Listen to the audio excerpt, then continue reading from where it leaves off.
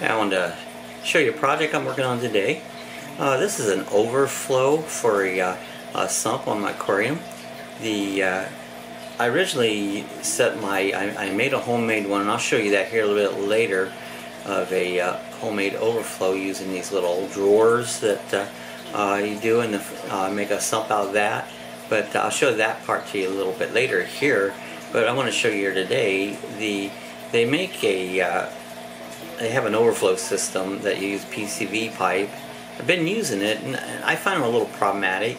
Sometimes the siphon doesn't start again, and you have to mess around to get it started. And I have a commercial sump with an overflow box that works very well. And so I've been thinking about how to make one.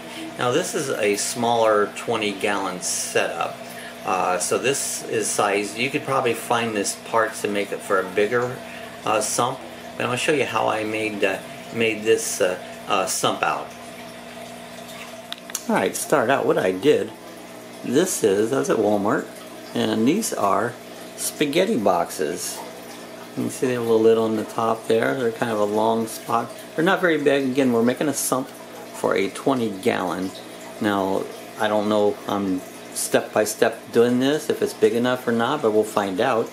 And so the first thing, they're too tall, and we're going to need something to hang over the side. So what I've done here is I have taken that sump here, or that spaghetti box, and I cut this much of the top off right here.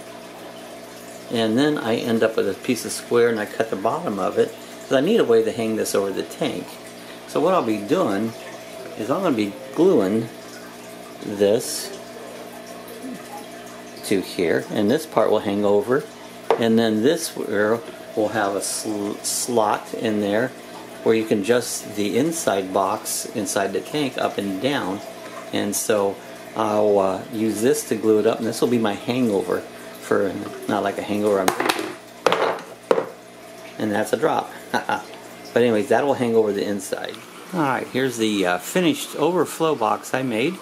I haven't tested it yet, but from the looks of it, I think it's going to work fine.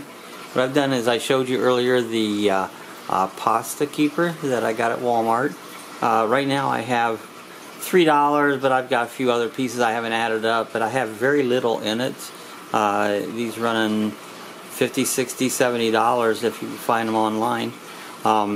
I've used this top box here. If you look, it's adjustable. This is adjustable up and down, so this would give you the flow of your water. This is the part that sets inside the aquarium, and then I took a soldering iron and perforated a whole bunch of small holes for it to flow inside the box, so this way fish can't get caught into it. And then I was trying to figure out how I was going to make the hangover. All I did is cut a piece of this off, and this gave me my U for my hangover, and that way it'll hang right over top of the tank. And then see this here at the bottom, so that this is just a little adjustment. This screw here will come in and out to level the thing out against the back of your tank. And then this is just I'll use a pipe right down into my sump from here on it. I used a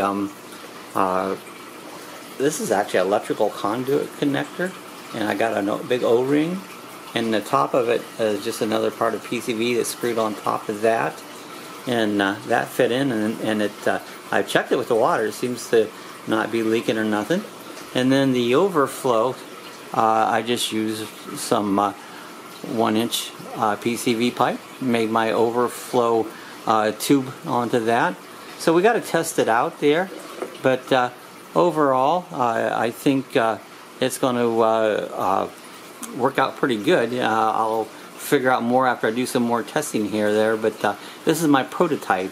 I've been thinking about how I can make my own overflow, and you don't find anything. I've looked and looked on YouTube to find someone that had a little plan, And so I came up with this. I just happened to see this thing in the store today and grabbed it. And we'll see if it works or not. Testing to be followed.